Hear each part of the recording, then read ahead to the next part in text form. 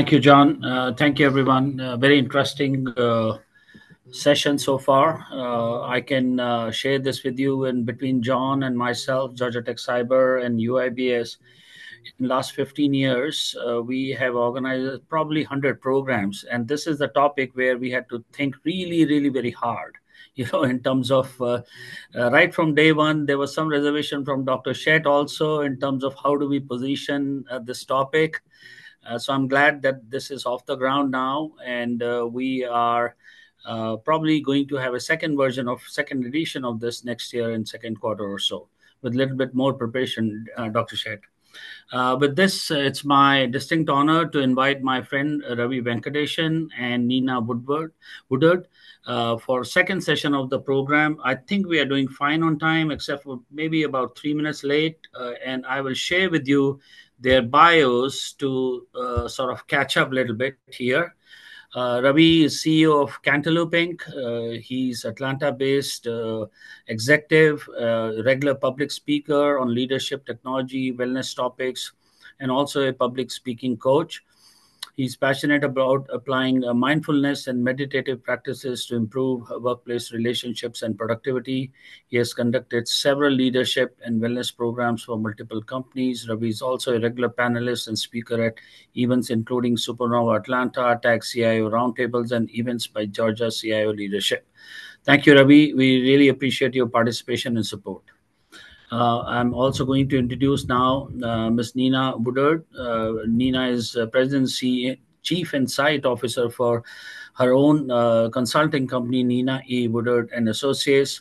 She launched this company upon her return to the U.S. at the end of 2008. She has extensive experience of about 32 years in the field of banking, education, and also has been involved with SHRM quite a lot. Nina and I go back several years. We have met a couple of times in India, and this is her participation for the first time in the program. Nina, welcome to the program. And I also take this time to briefly introduce my colleague and our technologies supporter program and also associate director for Georgia Tech Cyber, Jim Hoadley. Jim and I have very extensively worked in bringing all these programs, and I really appreciate all the help Jim has given. So with this, Ravi, I would allow you to share your thoughts on the topic we have been dealing with, the rise of Indians in C-level positions. Yeah, first of all, thanks everyone for inviting me. It's always a pleasure to have an opportunity to listen to Dr. Jagdish Seth. It's wonderful to see you, sir. And the panelists were amazing. I think every story and every perspective just brought to life a new aspect and a new angle. As Ani mentioned, I lead a company called Cantaloupe Inc. We are public. We are on the NASDAQ, and we lead the market for self-service technology in payments and point of sale. So anything parking, laundry, vending, kiosk-based marketplaces that you see at an airport or whatever, we lead that market in North America and are a new player in Europe and Latin America. So that's kind of the day job in our business. As Ani also mentioned, I'm very passionate about meditative practices and how they can help. I've been a meditator myself and an instructor for 30 years now and practice something called heartfulness meditation. Many of you are familiar with the organization and have met our global guide, Sri Kamlesh Patel, who is an inspiration for me also as an entrepreneur and a CEO, not just in terms of this. So when I reflect on this topic, I kind of go back to two things. One is roots of immigration of Indians, and I look at it in multiple countries. And it's actually a very, very interesting pattern. If you go back all the way, the first immigration that happened out of India was not voluntary. It was actually forced. It was indentured labor that the colonists, the British, essentially executed on. And that's how people landed up in Mauritius and the Caribbean and, in several parts of the world. And some of the heads of state that we talk about in the Caribbean countries are descended from those indentured laborers, right? 3 generations back. So that's like the first generation of immigration that started happening. Otherwise, people were not migrating out of India because it had the highest GDP in the world. It was very prosperous. It was tropical. You could throw a seed anywhere and it grew into a beautiful tree with a lot of fruit, unlike other parts of the world. So they weren't motivated to leave. And that's another reason India never went around conquering any other countries, whereas you had multiple generations of conquerors come into India. So the reason I paint the picture of that context is you fast forward a little bit to kind of the early 19th century, and you had people from Punjab who ended up in Canada essentially to farm. Those were the first immigrants. They weren't technology, they weren't doctors, they weren't highly educated, they were farmers. And honestly, they faced racism, they were persecuted, they came down to California, they married Mexicans because they couldn't bring their wives and they couldn't marry local people. So you go through that pattern. It's not been a straight line of, you had a bunch of people that went to the IITs and came here and they're all successful.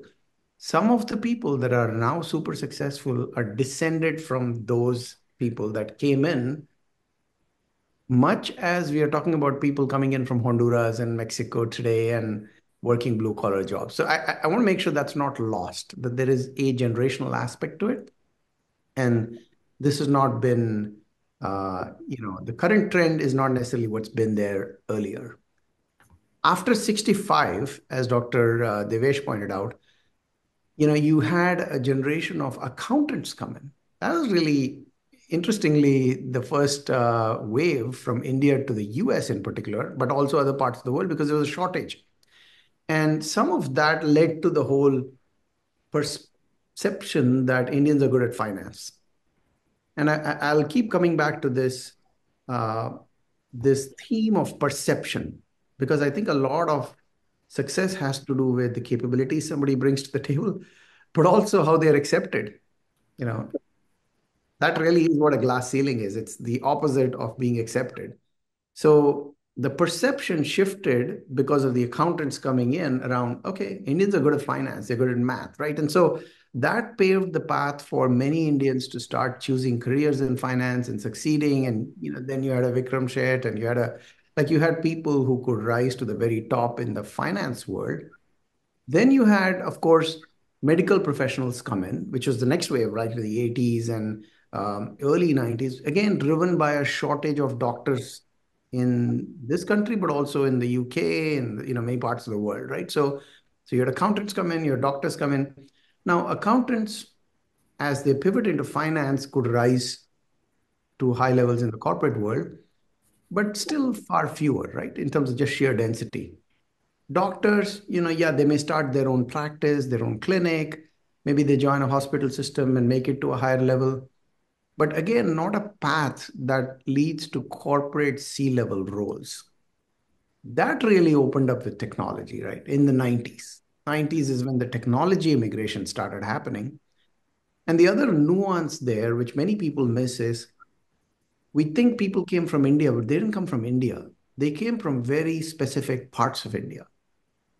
And a majority of them actually came from one single state in India called Andhra Pradesh, which is now two states, Andhra Pradesh and Telangana. So the interesting thing is the tech migration was actually disproportionately one state from India, which seized the opportunity with a forward-thinking chief minister, equivalent of a governor, that drove that immigration, right? So there's a whole story around how that happened and drove a trend. And then, a couple of other South Indian states started joining the party. And then you had a few people come from other parts of the country as well, but they were more the exception than the rule. So the other interesting thing here is it was an immigration from the south of India.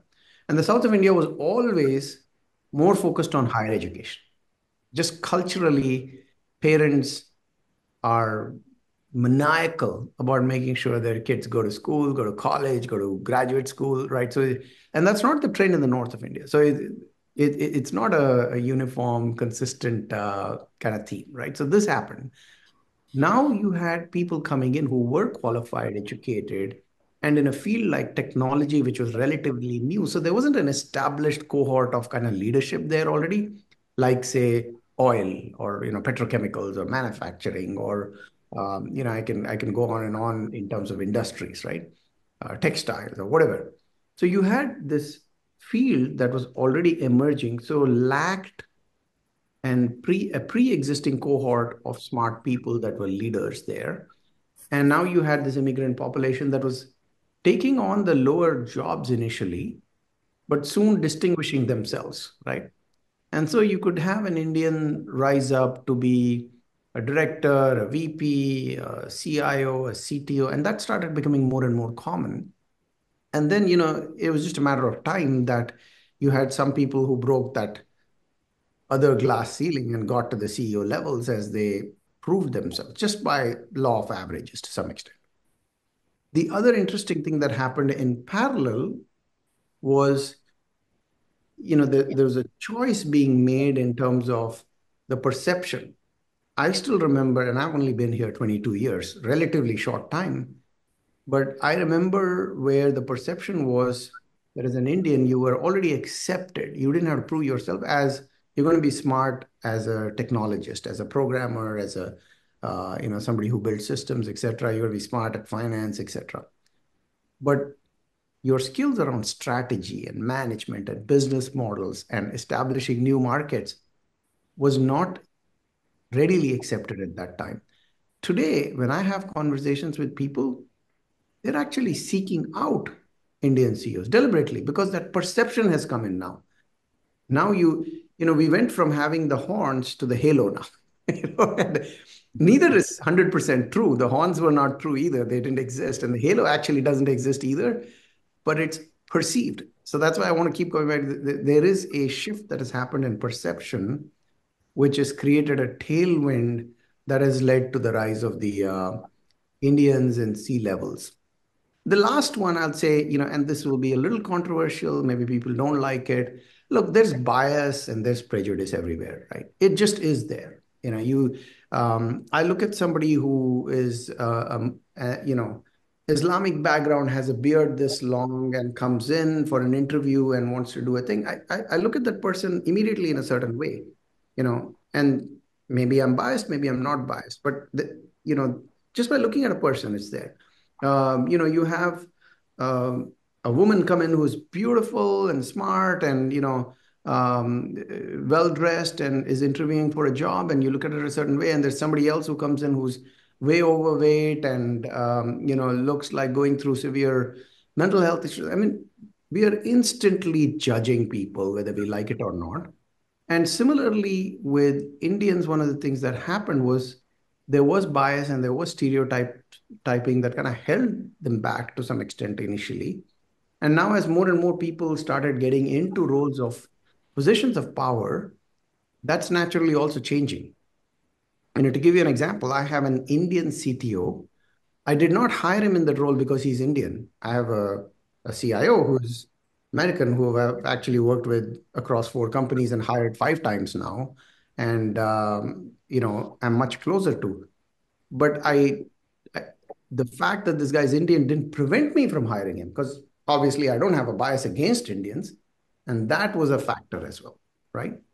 So couple of things around that. And then the last one, which I'll share is, you already heard a lot about the culture, the values, various things. There is a pattern of humility, which, I'm not certain if it's all migrants or if it's specifically migrants from India, if it's part of the Indian culture.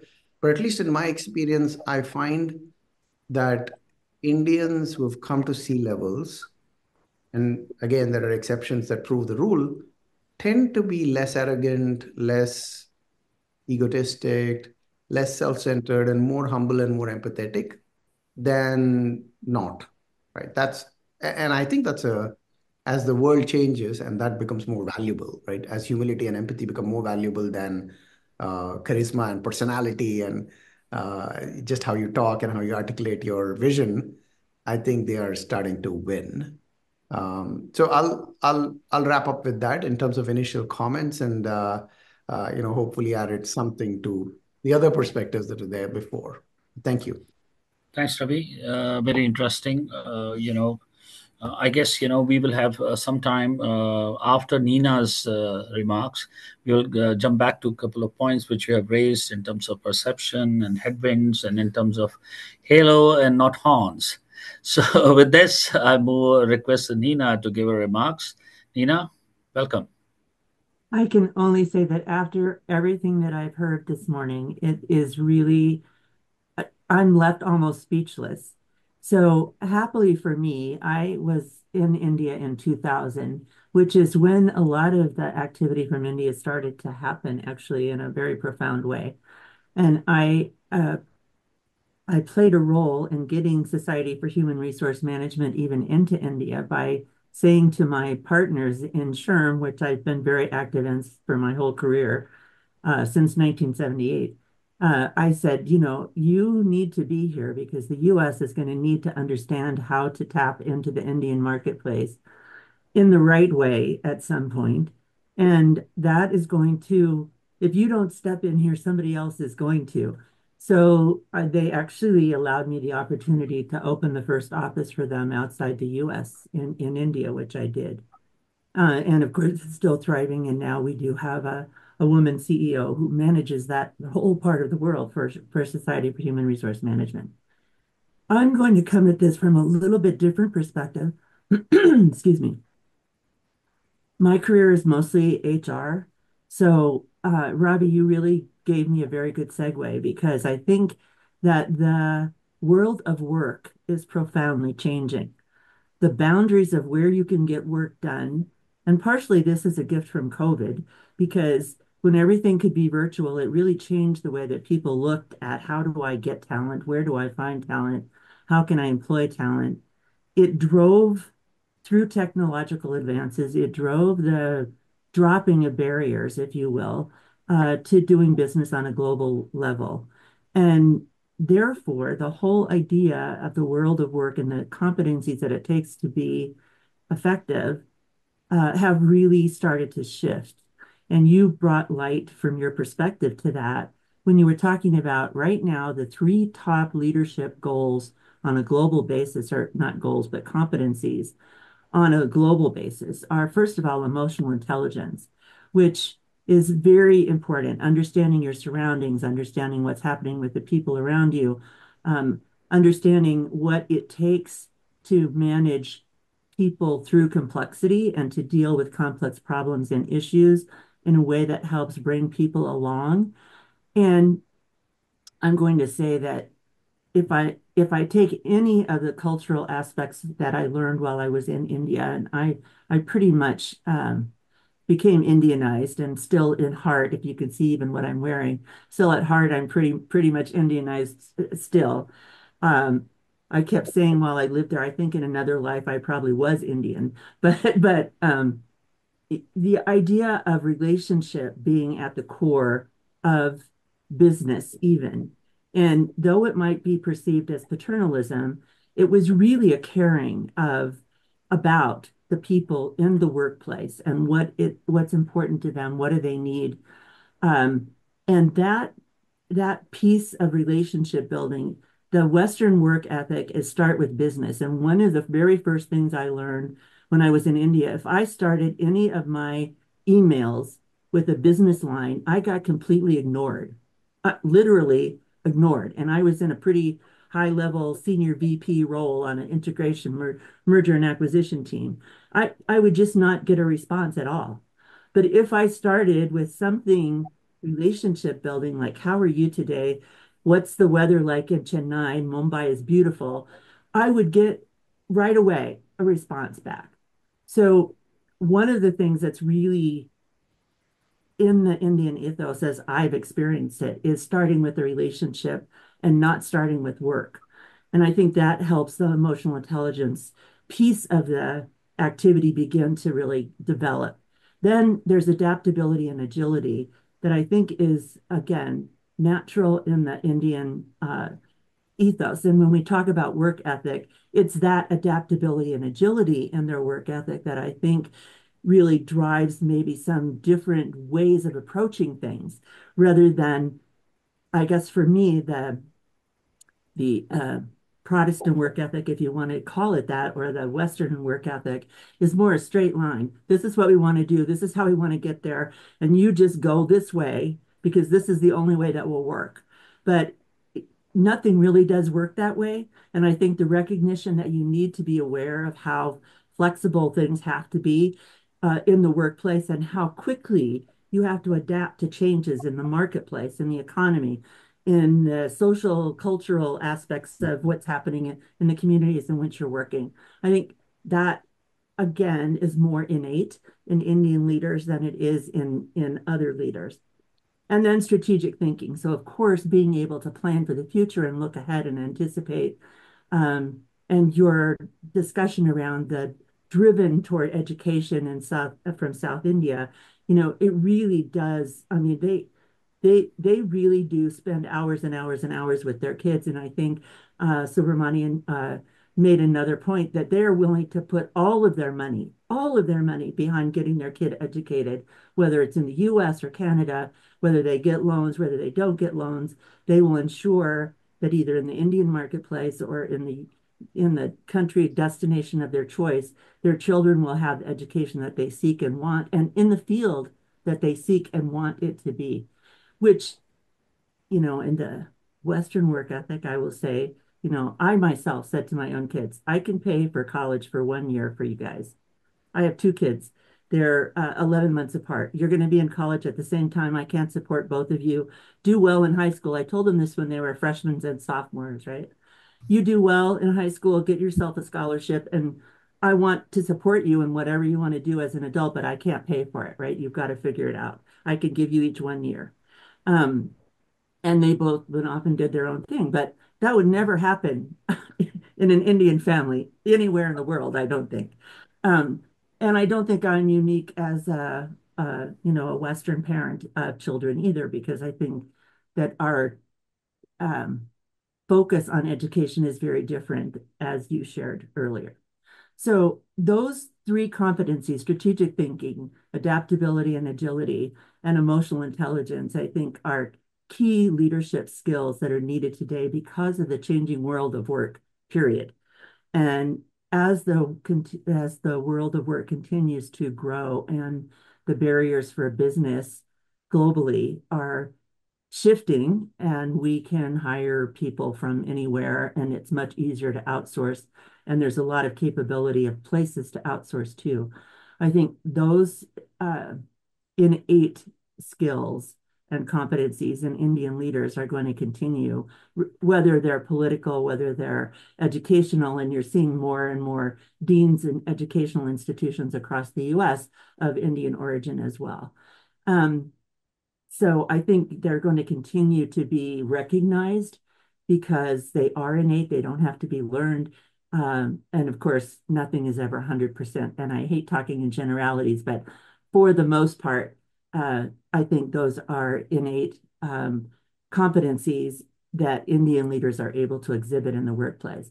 And one last thought to this is that I don't think that that's going to get lost in American culture because everywhere I've lived in the US and I've lived in many states and many places and many cities where there's a strong Indian base of people, there is a strong Indian culture as well that shows itself. It shows itself on all the Indian holidays, on all of the events that happen, the weddings that get held in the cities that are beautiful and magnificent just because of the range of color and the gorgeous saris and everything that come to town for the weddings. So I don't see that cultural ethos being dampened at all over time. It will, I think, become more and more evident and more um, seen as a benefit by Indians who are privileged to be a part of it.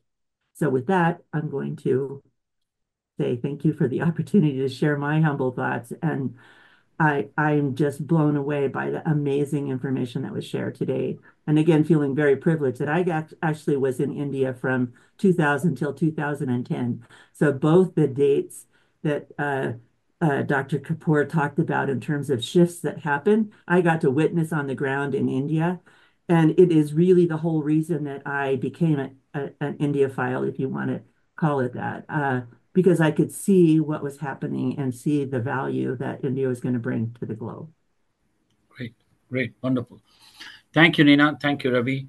We really appreciate your participation. And let me start. And we have Dr. Shet also, and John has also joined. And Jim, please feel free to join in this Q&A. And if you can bring a question from the audience you have been receiving, that will be helpful. Jim, while you prepare to do that, let me start by asking one thing. To three of you, actually four of you, John, also. What do you see the future forward trend in this part? And the reason is that, there are very few large Indian companies who have operations of the magnitude which American companies have in India now. And we have talked about it, the likes of Oracle and IBM and Intel, and the research centers which are coming thousand. GE, I had honor of visiting when it got Jack Welch Center in Bangalore started with 5,000 plus. We don't have that kind of operations of any Indian companies here, except maybe in manufacturing sector. Let's say we have Novalis, or we have Tatas and Infosys and all. So it is very important for us to understand that 2/3 of the numbers of graduates from top institutions, John, were still working in India, are still working in India. Okay. Yes. And so I would like to flip the coin and say that what does Indian CEO brings to a global corporation versus what does an Indian C-level executive brings to an Indian corporation in terms of their own global mobilization? I can, take maybe a first pass at it. Look, I think honestly, the Thank you. Indian market, if you think about the growth rates relative to the rest of the world, um, most Indian CEOs in India that I talk to, I think unfortunately are getting fat, dumb, and happy because they are fishing in a pond which has a lot of fish right now, and there's a lot of funding that's easily happening. So the drive that I see here, even in the US, to go international, right, and expand into other geographies, I certainly see it in companies in East Asia. I see it in companies in other parts of the world, Europe for sure. I'm seeing less of it in India, and I think there's a danger that they may become more Japan or Brazil-like. Both countries suffer from being insular in terms of the business environment because they both have very nice markets internally, right? And China is the third, kind of another one. Oh, Ravi, I would agree with you on that front that there is such a huge market in India that's continuing to grow. And, when I was living there, it was first, second, and third tier cities that we were looking at. And now I'm imagining that it's fourth, fifth, and sixth tier cities that are actually beginning to make a rise in with the onset of IIs expanding, ITs and IMs expanding their reach across the whole country. I think, significant changes. And also during COVID, from some of the people that I know in India, they went back to their villages because they weren't able to continue to live in the major metros. And when they got back to their villages, they started entrepreneurial efforts in their village with their neighbors. I think this is going to change that landscape and keep that internal growth really fostering. So there may be that trend to really focus inward for a while to help India. One of the things I've always admired about India is slow and steady. So when I was there from 2000 till 2010, the GDP was projected to grow at like 4% a year, and it did. And in that meantime, China was like doing, 12%, 15%, 30%.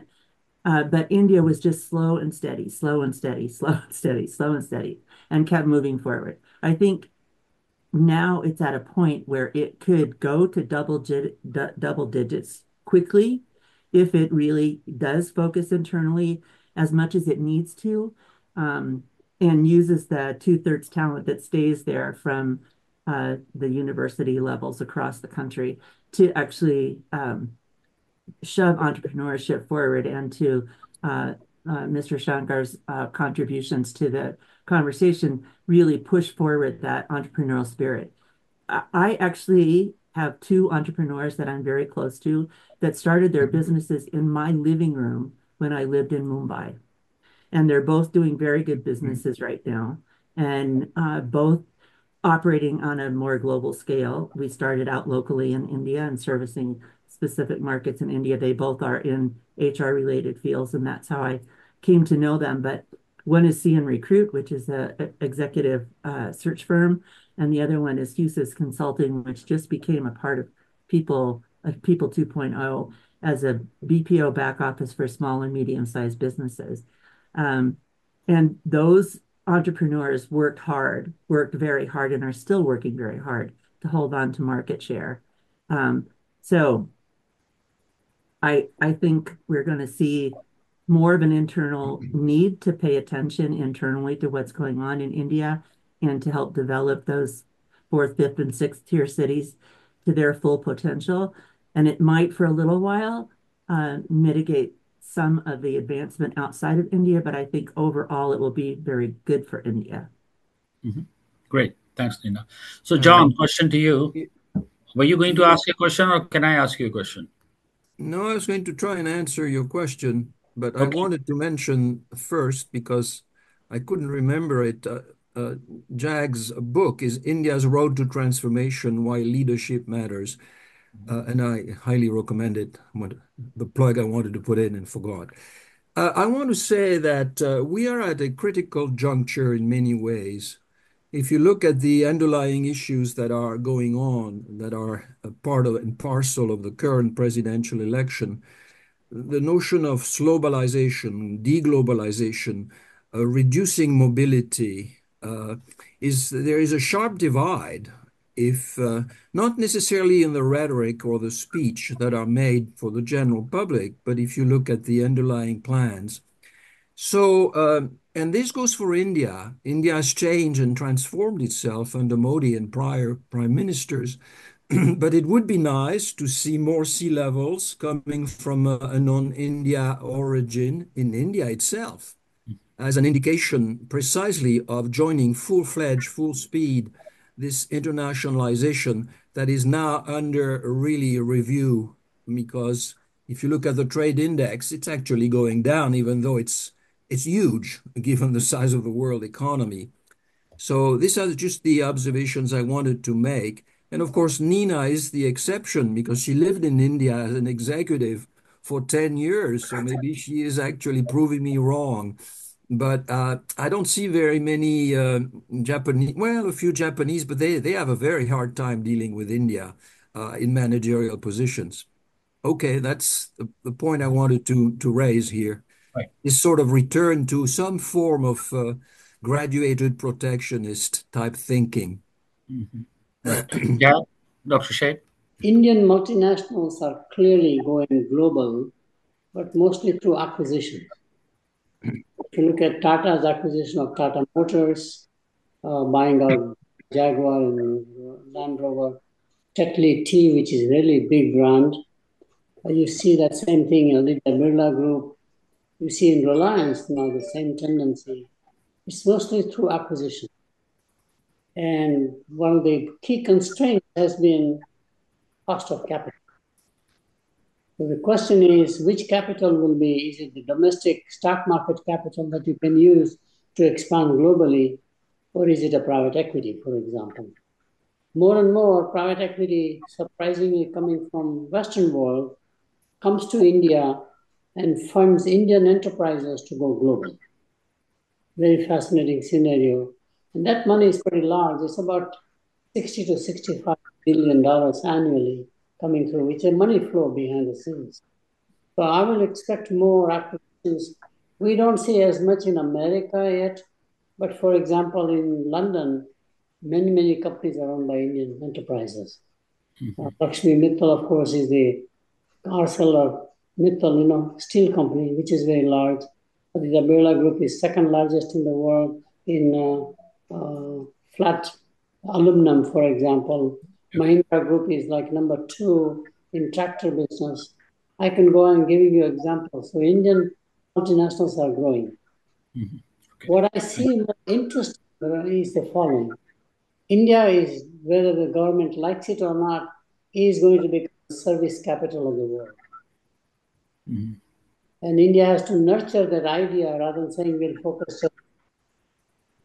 The forecast is that most of the technology companies, rather than have a contract with services companies like TCS, Wipro, Infosys, etc., will have their own employees in India.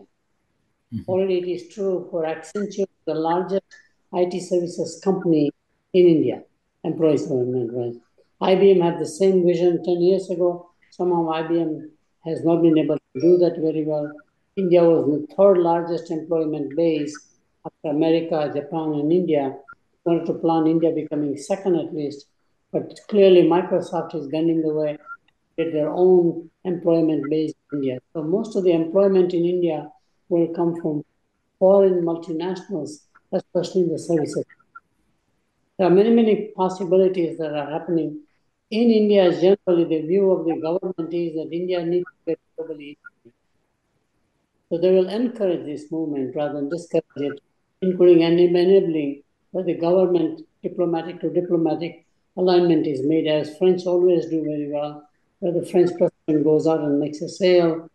So we have done very well. I think Indian government is learning that their embassies are not just passports and tourist management, but they are the brand ambassadors, investment attractiveness of Indian companies investing abroad and foreign companies investing in India. I see very large scale talent based. Again, just to give an example, the largest accounting firm in India is Ernst. In one location in Hyderabad alone, there are 50,000 employees. Used to be a small Bartley boy. More Right. than 20 years ago, they went there, which is fascinating. So to me, India will get globally integrated and will go from a low-wage economy to more and more high-wage economy in everything it does, which is also the policy of the government. I'll stop here. I can go on giving examples. Thank you, Dr. Sheth. We are at a time where we need to unfortunately close this session. And before closing, I want to thank all the speakers who are present here in the session: Nina, Ravi, Dr. Sheth, John, Jim, and also like to inform you about our next program. Are you able to see my screen? Yes, Yes. it's fine, Ani. Yeah, okay, great. So, we invite all of you to please stay tuned for our next program, which is on September 20th, again virtually being presented. And it is titled as Race to Become AI Superpower. AI is in fashion nowadays. Case of China, America, and India. And we will send you more information in a day or two about the program.